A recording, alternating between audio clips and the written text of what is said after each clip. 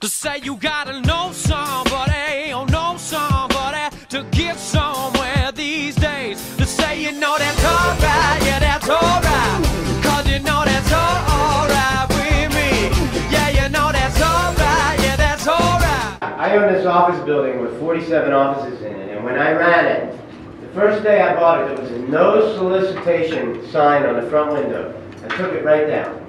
I told the receptionist, I said, anybody can solicit here. Anybody comes in, let me know who they are.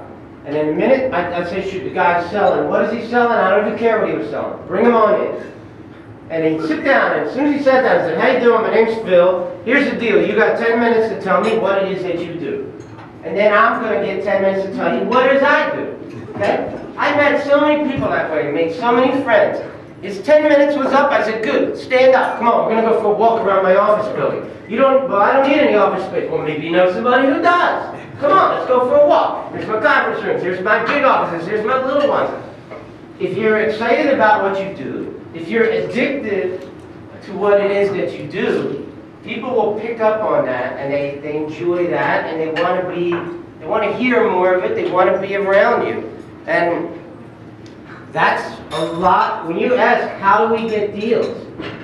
How do we get anything? Everything and anything that we got, or we've had, or we found, or we made, it all pretty much comes back to that kind of attitude. You know, making it happen, just making it happen. Sometimes out of necessity. We're no different than a lot of people. Maybe we go through like the little down periods where, and all of a sudden the bills start piling up, and we're like, man, we better make something happen, you know? And or when my office building loses a few clients, all of a sudden I start making things happen again. So your attitude in this business, and probably in any business in the world, is critical. Yeah, it's constantly selling. I mean, even though, like, I'll go knocking on doors, I'll tell people, you know, used to get hassled by the homeowners association. They say, there's no soliciting. You know, I said, I'm not selling anything. I'm actually looking to buy something. I'm just going door to door, offering people money. And I actually even called it, I said, the one lady got so mad at me because I said, she goes, well, it's against our bylaws. I said, well, I don't own a house in here yet, so I'm not subject to your bylaws. I'm not even privy to your bylaws. But as soon as I buy one in here, I will adhere to that.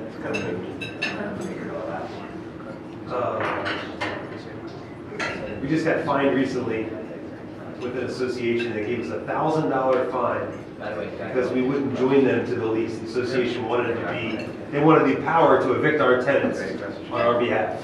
No, you can't. $1,000. Yeah. All right, does anybody have any questions? My specialty is pretty much acquisition and finance. So I like to do all the creative acquisition stuff, and I do all the creative financing. And Phil does the management. He's got more construction experience than I do as far as managing the contractors, managing the tenants. That's something you guys went over previously by houses. So I might not hear is seller financing subject to. What is subject to? Subject to is when you buy a house subject to an existing condition. The existing condition that we like to leave in place is a mortgage. We buy a house subject to a mortgage being in place. In other words, it's a mortgage takeover, for lack of a better term. So it's taking over somebody else's mortgage. We don't formally assume them. We just tell them, give me your payment book, I'll take it over from here, you know, as long as you're comfortable with it. And most people aren't comfortable with it. Why would they be comfortable with it? I'm saying most people are not. No, Most people okay, are not I said they comfortable. are. I'm like, I can't imagine people being. No, most people are not comfortable with it. Give her a scenario where somebody would be. How do you structure that so that you're comfortable? Sometimes the people, give them a scenario Yeah, first. it's kind of like a plan B, and I usually tell that to people. I tell that right away to people. I said, look, the only way I can buy your house is plan B. And maybe you're already at plan B. But plan A would be to sell the house to somebody who's going to fall in love with it, move their family in, raise their kids here. Plan B is if you can't find somebody to sell it, here's a way I can buy it. I'll buy it. Tell me how much do you owe for the property? How much equity do you have? I'll give you cash for your equity, not 100% of your equity, but I'll give you cash for some of your equity, and I'll take over your payments from here on out. Now, it's not the best way, but it's a plan B. And understand, you're gonna be deeding me your house, and I'm gonna be making the payments from here on out. But your name is still on the mortgage, and your name will be on the mortgage until that thing is paid off. So I know it's not the best thing, but it's something. And some people, like, imagine a scenario where, one of the scenarios, like, the first scenarios that ever had happened back was when I bought my first few houses, was where a guy was, moved into another house, and his house that he moved out of, he couldn't make the payments on both houses anymore. So the house that he used to live in was going into foreclosure. And at that point, he was behind on payments, and he couldn't keep his head above water. So his scenario, it was kind of the expression I've heard before is least worst case scenario. It's the least worst thing, you know? Least worst option. Yeah. He could have to go to foreclosure. Or I said, look, how about I come in, I'll make up all the back payments, I'll bring your loan current, and I'll make the payments each and every month, and I'll fix the place up, I'll put my own money into it, fix it up.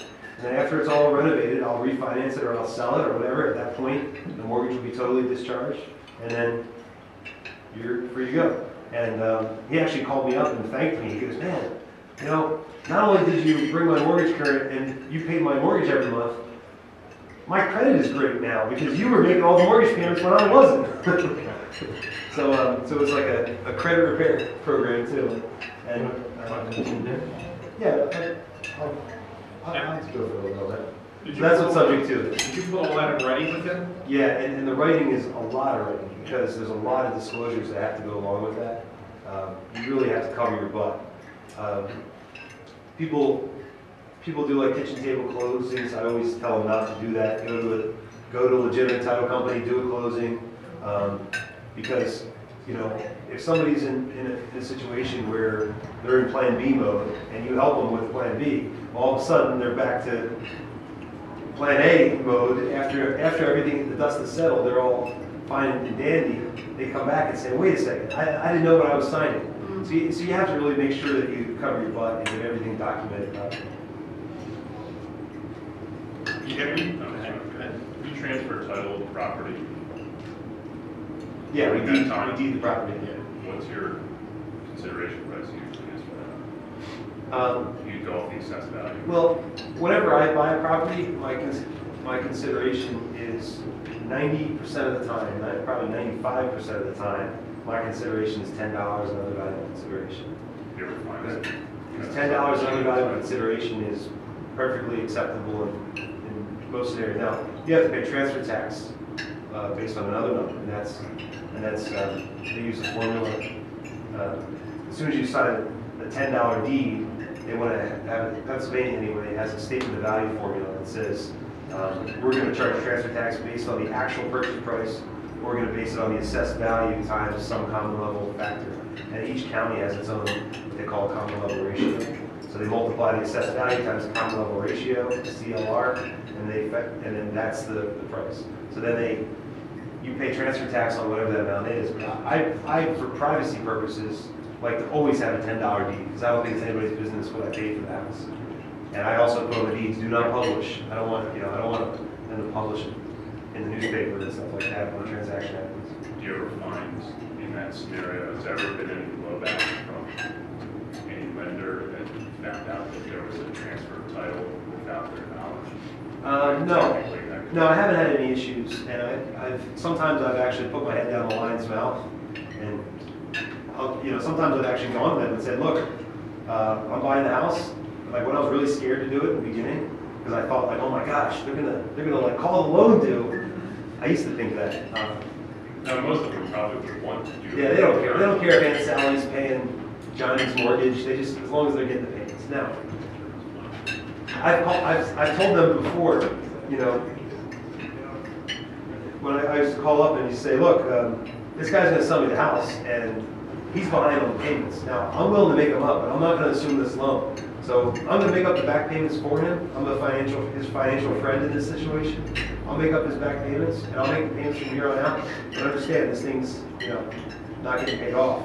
And the lender's like, okay, they don't, no, when you're talking to Chase, the person that's answering that phone call isn't the same, person that opens the check envelope isn't the same person that pulls it out of the envelope, you know what I mean?